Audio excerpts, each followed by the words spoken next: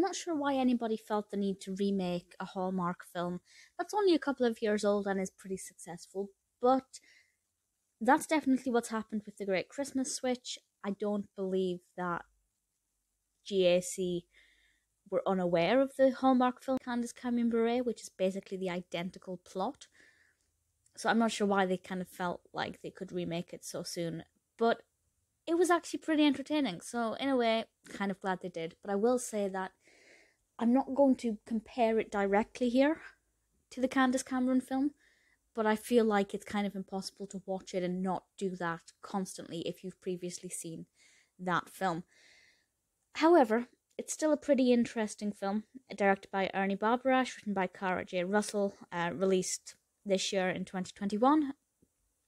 And this stars Sarah Lind as our two protagonists, Sabbia and Kaelynn, and they decide to swap places. They are twin sisters. One is a mother to two children.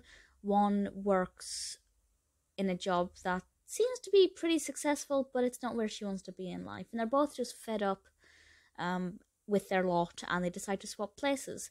Now, you may wonder why a mother would leave her children at Christmas, but actually they're supposed to be spending Christmas with their father.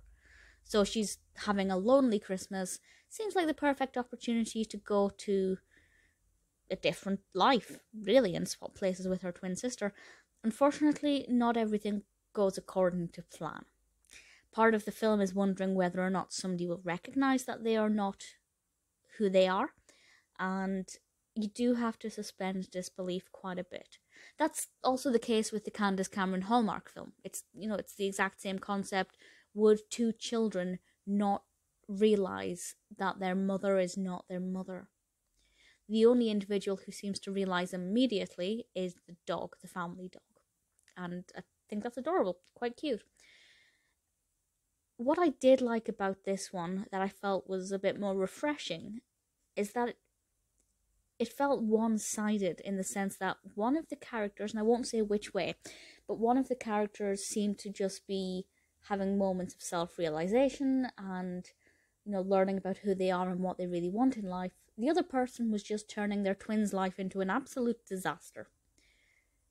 So it wasn't just the stereotypical both twins learning that the grass isn't always greener on the other side, but also learning a lot about themselves. It felt like one character was going through more of a journey than the other.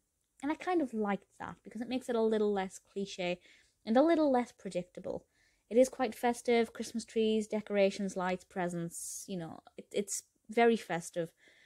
I thoroughly enjoyed it. Had I not seen the Hallmark film, I would not have compared it, of course, obviously. And I would have probably thought, yes, this is fantastic, truly brilliant, really thoroughly enjoyed it. But because the Candace Cameron film precedes this one and I think was just a bit better and a bit more enjoyable, I kind of look at this film and go, well, you're not perfect, you could have been better. But ultimately I really like it, it's worth checking out. It isn't the best thing I've ever seen. I still don't know why they thought it was a good idea to create something that Hallmark basically did perfectly a couple of years ago with one of their star Hallmark actors. But it worked. So whatever decision they made, I'm kind of pleased that they did. Obviously, Sarah Lind playing the two protagonists, I think she did a really great job. It worked well. I enjoyed it. Happy to recommend it.